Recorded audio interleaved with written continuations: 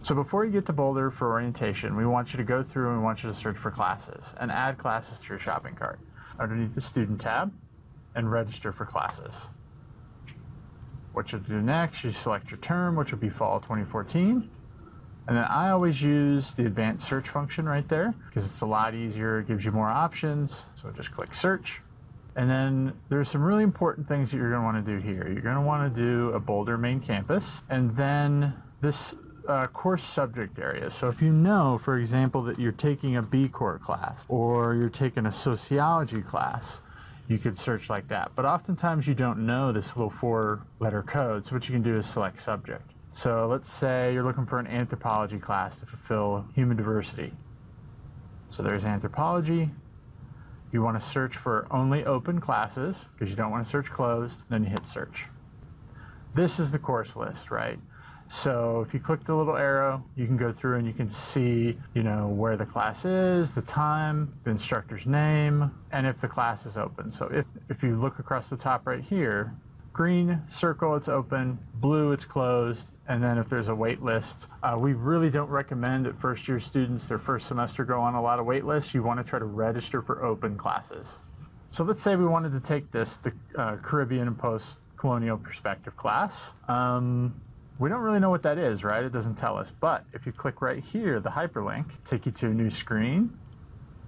You can scroll down and get more information. So you can see what area it fulfills. You can also see how big the class is, 150 students. And then here's the course description, right?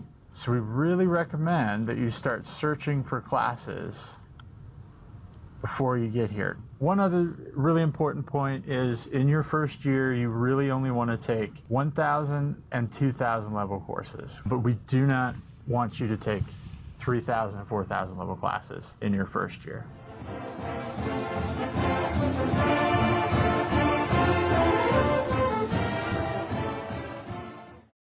So let's go ahead and add this class right here, Exploring Culture and Gender Through Film.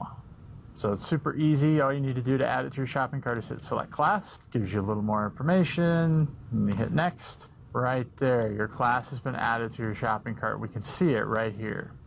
So at orientation, you're going to actually go ahead and register for some of these courses. But for right now, while you're at home, we want you to search the classes and fill your shopping cart with 8 to 10 classes. Okay, I'm also going to show you how to register for courses with a recitation. So what you do is you search for a class, in this case sociology, and then let's just see, let's look at Sociology 1001, Intro to Sociology. A lot of first-year students take this class.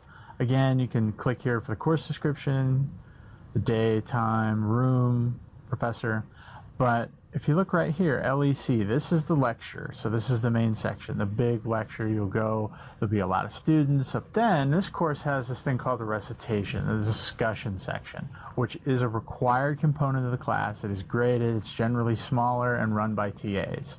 So what you need to do is if you want to take this lecture with Liam, you'll need to register for a recitation also. So the class meets Tuesday, Thursday, 9:30 to 10:20, and it looks like it meets at some point on Wednesday morning.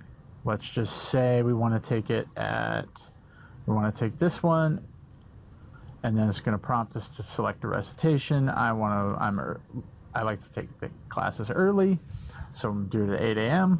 and then next one more time, and it's been added to your shopping cart. And the reason we want you to add these classes to your shopping cart is because you can monitor the status. So if a class closes, it's going to come up and it's going to show blue right here.